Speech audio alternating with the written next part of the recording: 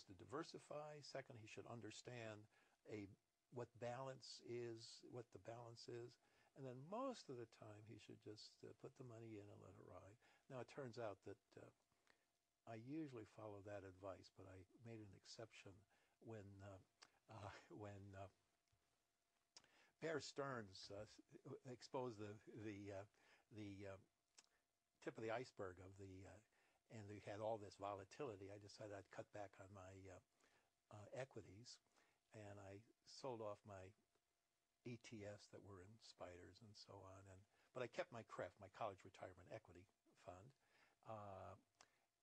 And then when the Fed cut the interest rates the first time by 50 basis points, I decided, it's time to go into commodities. So I took it. At first, I could only persuade my wife to take half the proceeds from the sale of the ETFs and put it into a commodity ETFs, and then by a week later I put. So anyway, so commodities should be in the mix also. But so we're learning a lesson that I think too much about securities, but commodities should be in there also. Fascinating. This next question comes from Frankfurt. Jens Fischer from Commerzbank AG asks, how does the current liquidity crisis affect your portfolio strategy, the subprime, and what are you expecting next in this crisis? Well, I just answered, I guess, Mr. Fisher, is it?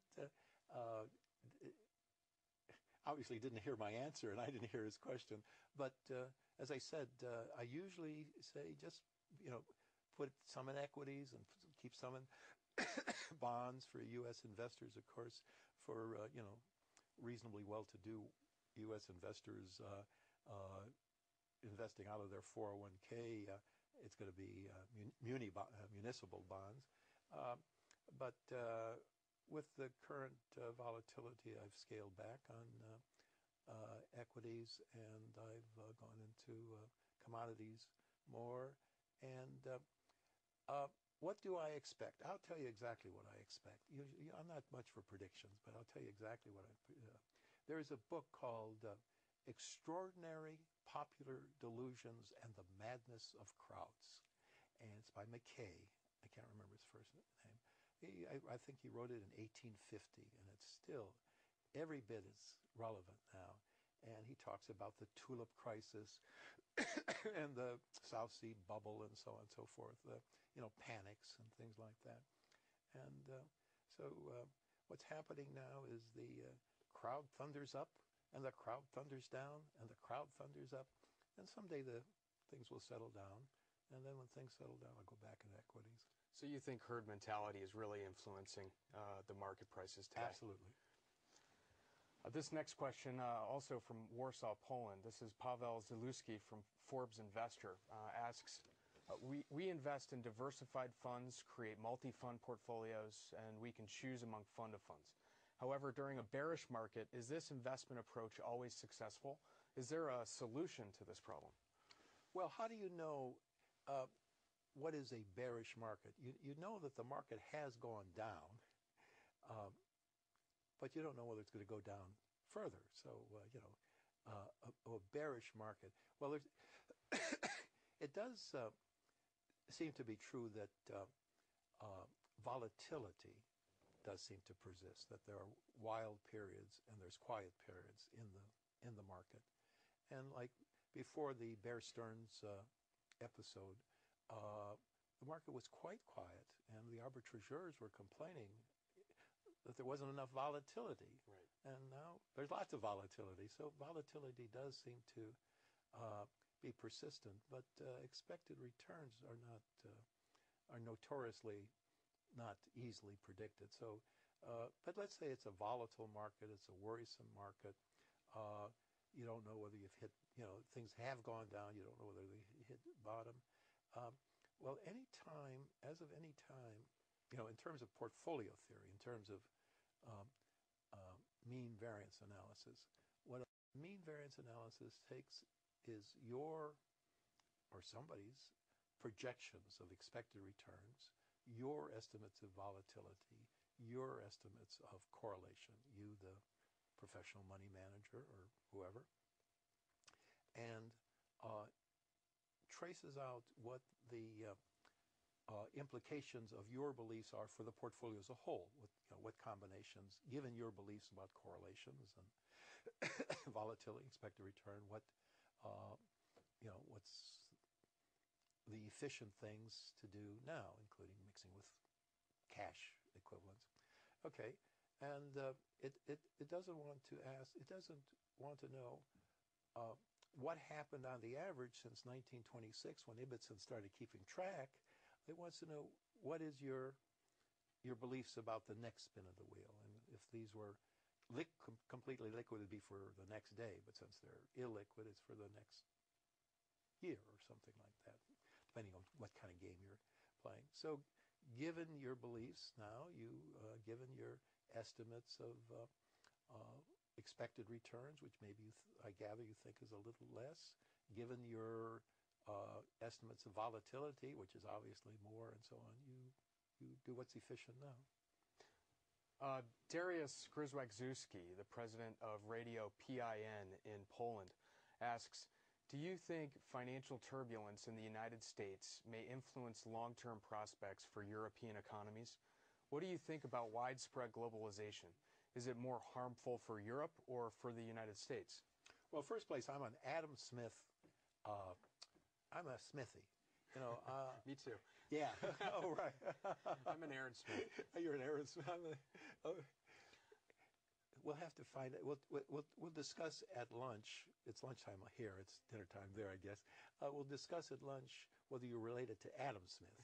But Adam Smith says the wider the markets, the more prosperous our nations, and that people become prosperous by trade over wide markets. And I believe that's true. And I believe that's true. So the question about is it worse for Europe or worse for America or worse for China to have free trade, wide trade, globalization? It's not worse for anybody. It's great for everybody. Now, back in the 70s, this business about trying to get investments which don't have a lot of covariance. Back in the 70s, George Russell, of Frank Russell Company, was trying to get institutional investors to get into things which had low covariance by getting them into foreign stocks. Mm-hmm. And now everybody's globalized, so, like they say, the United States sneezes and everybody catches a cold. I mean, this globalization of markets, both markets for securities and markets for goods, does mean that it's harder to diversify a portfolio, but that's just the price you have to pay for having wealth of nations. So I guess you're saying that stocks overall around the world are more highly correlated today because of globalization. Yes, sure. Okay. And tough. Get used to it. Our next question comes from Frankfurt, Germany. Ralph Holdrick asks, what are reasonable percentage ranges for asset classes within an efficient, diversified portfolio? Well, there's two answers to that. One is, in principle, one should make estimates of the expected returns and variances and covariances of asset classes and let the chips fall where they may. But in practice, when we use portfolio theory, we very often say, well, we better not.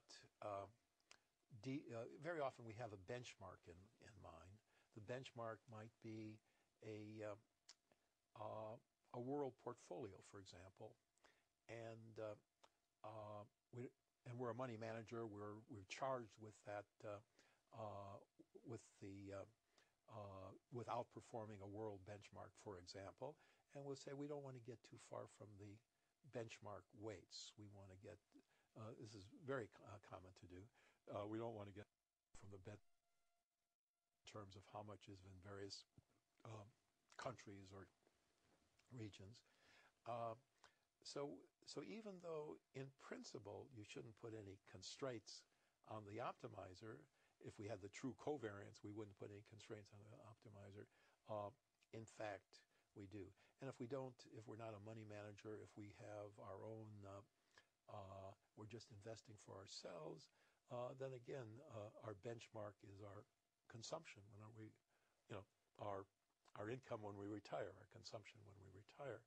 And there's a little bit of, if we're spending in dollars, maybe one a little bit more correlated with dollars. But again, we want to not be perhaps too different from the world market, or at least, the world market. So I know I haven't answered it. In other words, the question, he wants numbers, and I'm not going to give him numbers.